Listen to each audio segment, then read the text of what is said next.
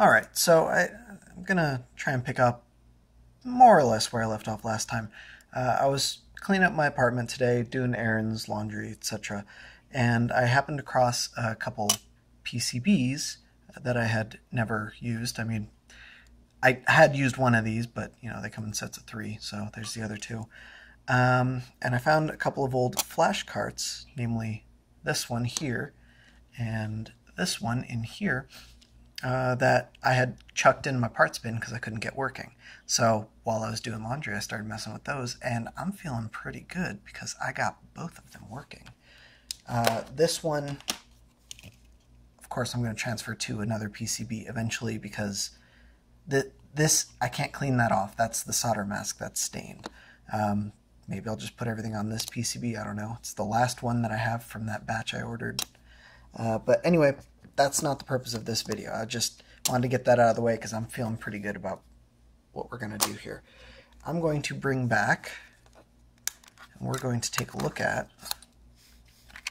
the 4 megabyte FRAM cart, the crystal clear one. See if we can't get that going. Now, the reason I'm taking a look at this, and I said I was going to go through the schematic and see if I couldn't get at least an SRAM version working.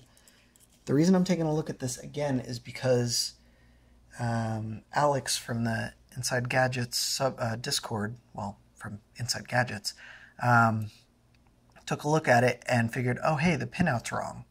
So I'm going to see if I can't cut or lift these 2 traces and swap them and see if that'll fix our issues.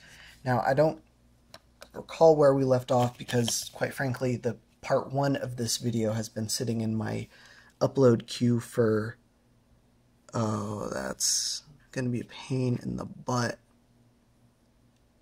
because I need access to pins 4 and 5. And 1, 2, 3, 4, and 5, both of those, the traces run under nuts. I don't think I can do this then. Because I need to swap them on the back. Oh, that's so frustrating. Dang it. Well, maybe I can just lift those 2 pins. I'm afraid of breaking it. So I'd rather save this for...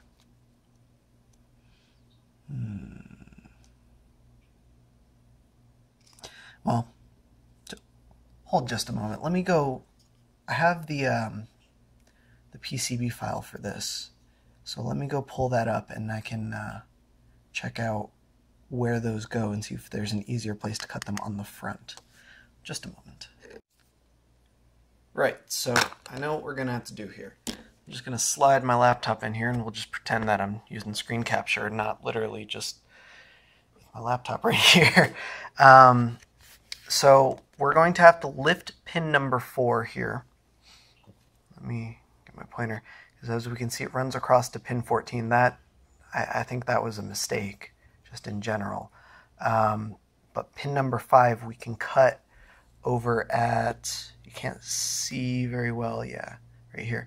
At U2, we can cut the middle pin on that one and then solder a jumper to pin number 4 here, and then pin number 5, I don't know, we'll just leave that floating and see what happens.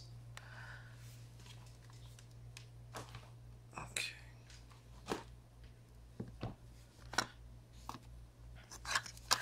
The question mark on the fixed image leads me to believe that it's not very important. Okay, I need a knife.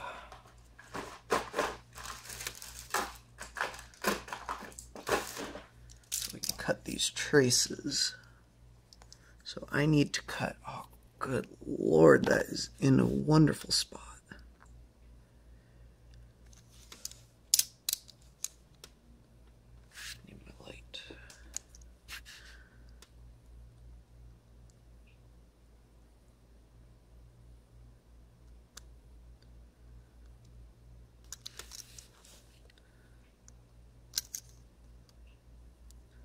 Okay.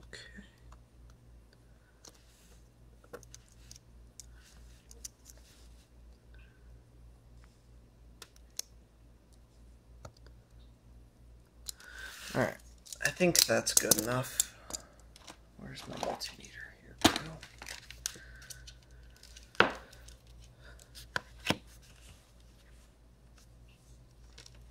So if all went well, that middle pin should no longer be connected to pin 5, but it is. Okay, let's try again. This is why we double check the multimeter.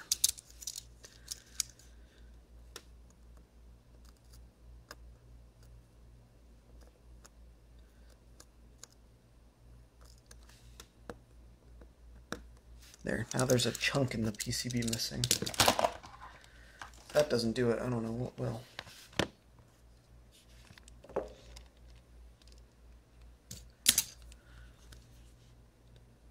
Middle, pin 5. Excellent. So now we need to lift pin 4.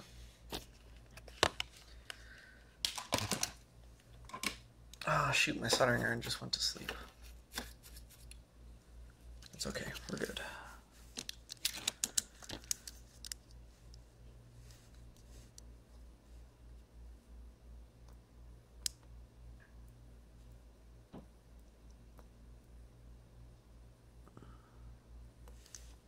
Or are we good?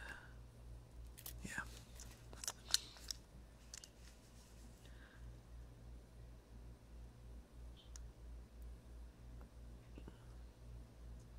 Now this is absolutely something that can be fixed with a new PCB, and quite frankly there is already a new PCB revision.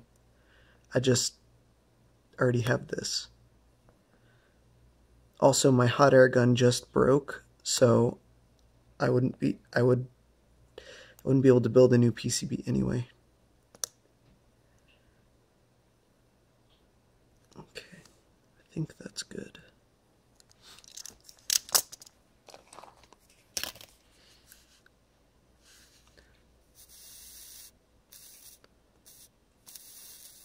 I think I lifted the trace on the PCB, but I think that'll be fine. Alright, what we need to check, what pin did I say? Looks like it's pin 14, which is third from the top on the right here. See, that's still connected. I did lift the trace, but it didn't actually separate from the PCB. Oh, you couldn't see that. Well, you'll have to take my word. I'm not gonna bother with that.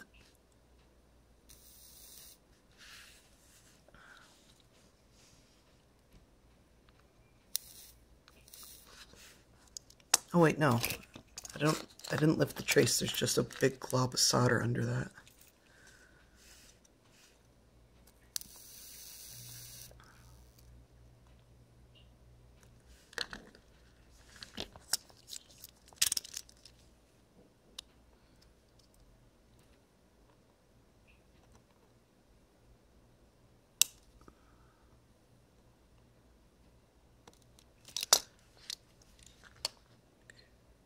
Now it looks lifted.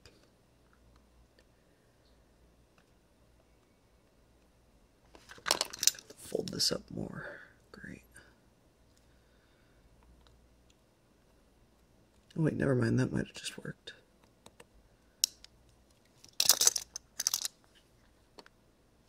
It looks good.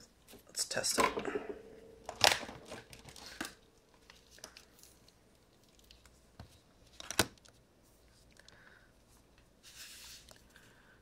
Third from the top. Oh, no, still connected. Oh, shoot.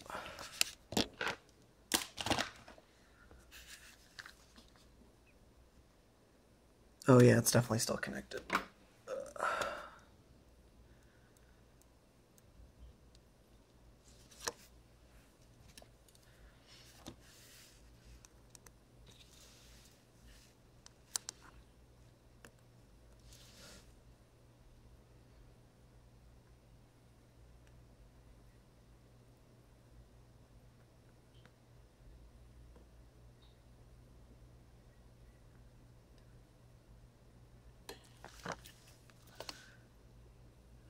Now I'm pretty sure it's good. Third time. Fuck it. Third charms the try, or whatever. Third tries the charm, Jesus. Oh my god, it's still connected.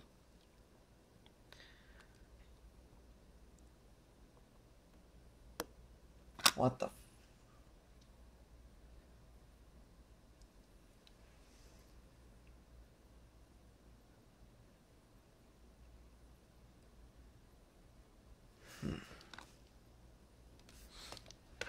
Okay, I guess we'll just keep trying.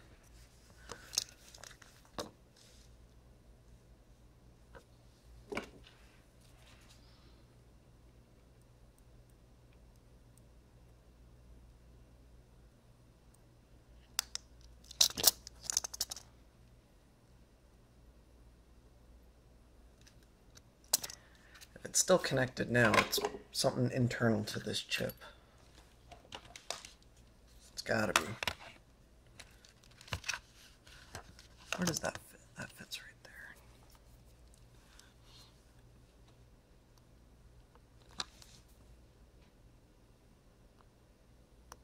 There we go.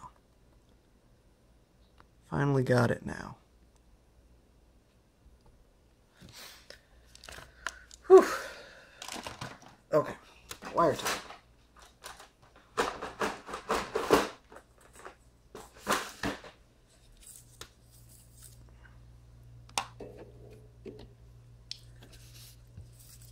Let me bring this up a little.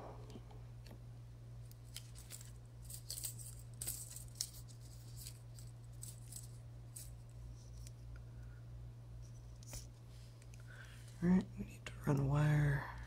It's not a very long wire.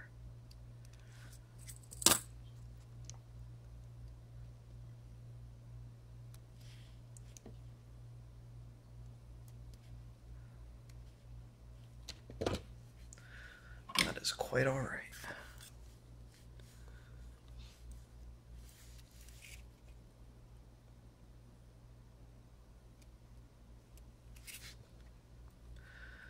Sorry if my hands are a little bit shakier than usual. I was going to get down. Nice. So the camera cut out. I'm sorry. I kept going. I didn't realize. I just ended up soldering the wire from that lifted pad all the way to the middle pad of U2. And that's pretty much it. Now, full disclosure, I did already plug this into my computer and flash just regular Pokemon Crystal to it. And hopefully my Pokemon Crystal save. So let's see what happens.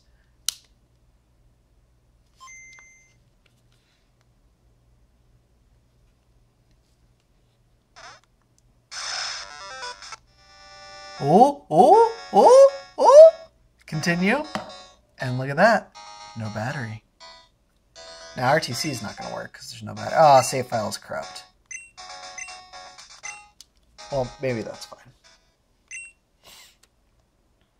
Let's start a new game.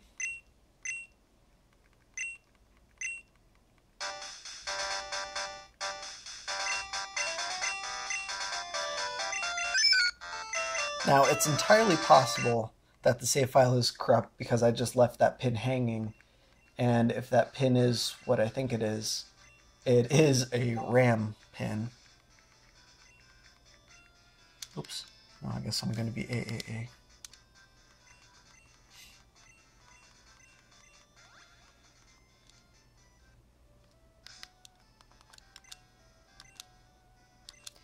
Yeah, we'll overwrite that. Hey, look at that. It doesn't crash. Yeah? Huh?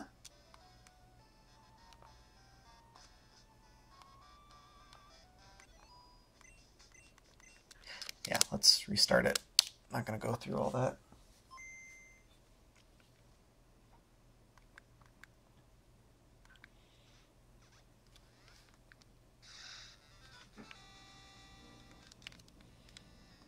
Continue. Does it actually load? No, I don't think it does. That's okay though. That's a step in the right direction. Now I just need to... Are those shorted together? They might be. That might be why it's not loading. Whoops. Let me double check that.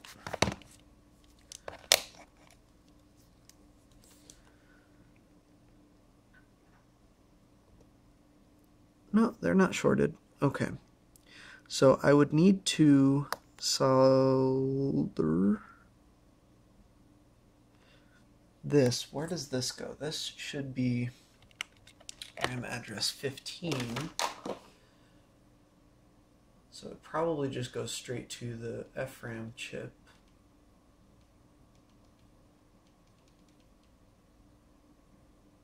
AA15, where are you?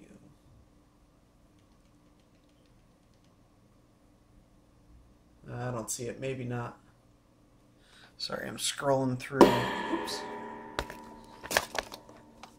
This here.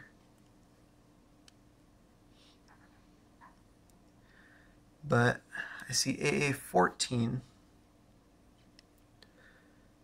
and AA13. I don't see, what was I looking for? AA15. Yeah, I don't see that. Which makes sense. I believe this is actually a smaller chip. So I don't know why it's not saving, or why it's not completely saving and why it's not restoring. That might be something for the people smarter than me to figure out, because we might need another AND gate or something, or an OR gate, or I forget which is which. The original crystal cart came with this little gate here, and then the FRAM carts that we've been making have this gate here, so maybe we need both or neither. I don't know. Quite frankly, I'm not 100% sure how they're wired or what they do, so I can't really speculate on that. But almost. Almost. We're this close. Anyway, I'll keep playing with this, but I'm going to cut the video off here because this is pretty much as I can do. And because I'm hungry. I want to go get some food. Go start my dinner. So yeah, thanks for watching, guys. Have an excellent night.